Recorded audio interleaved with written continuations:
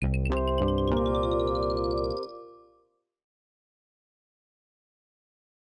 working on any size of gate valve, always begin by isolating the pressure from the water line where the valve is attached.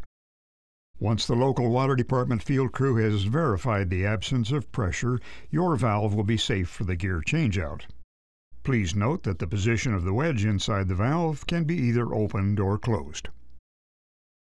To begin, remove the pipe plug cap from the top of the gear housing by unscrewing the cap to the left.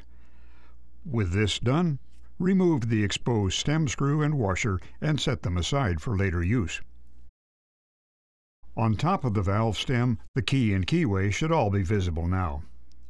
Proceed to locate and remove the hex bolts and nuts on the adapter plate, releasing the gearing and plate from the extension and valve body. Before removing the gear housing, observe and remember the op nut's orientation.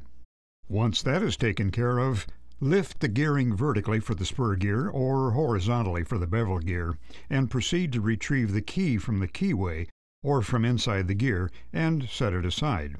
Moving on, remove the adapter plate from the gear housing by turning the gear upside down and exposing the stainless steel socket head cap screws.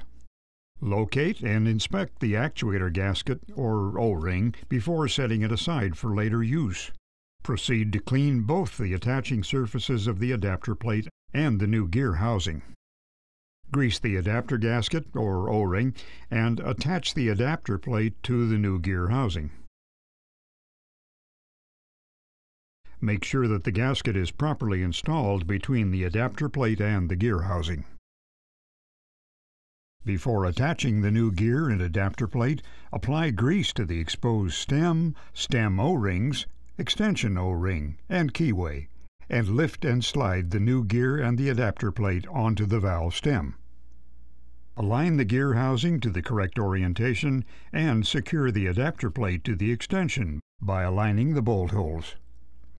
Once the bolt holes are aligned, proceed to insert the hex bolts, attach the nuts, and tighten.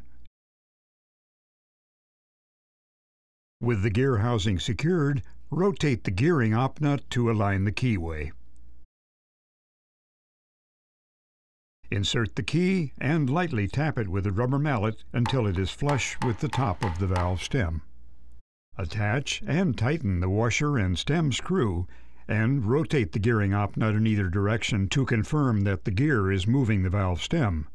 Finally, reinstall the pipe plug cap and tighten to complete your large valve gear spur or bevel gear changeout.